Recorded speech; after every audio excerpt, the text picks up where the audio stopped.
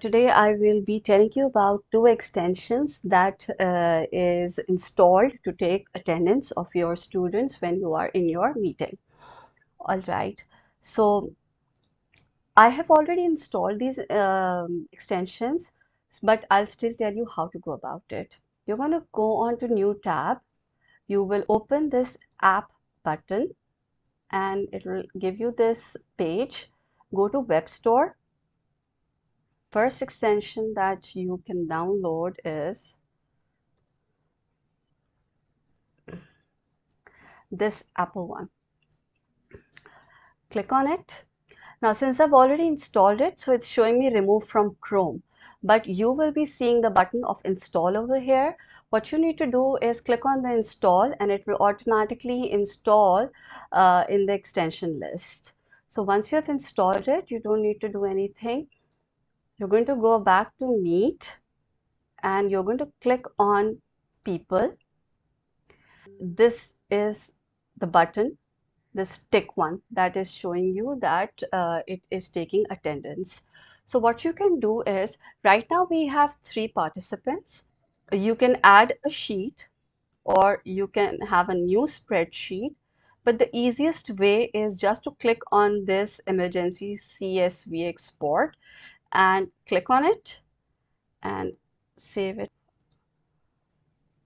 Okay, let me show you. So this page is going to open. Now you need to adjust these tabs. So it's showing you there are 3 participants. When did they join? When they left, as in they have not left it, but we have actually taken the attendance, so that's why it's showing the end time. Okay, now let's go back to another one. Now I'll go back to Chrome Web Store again.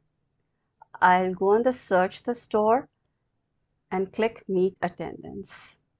Now this first one, Google Meet attendance list. This is what you need to install. It's always better to see the ratings also. So this has a very good rating and it's really popular. So again, since I've already installed it, so it's showing me remove from Chrome. You will see the install button. You will install it and you don't need to do anything. It will be done all by itself. Now the extensions are shown over here.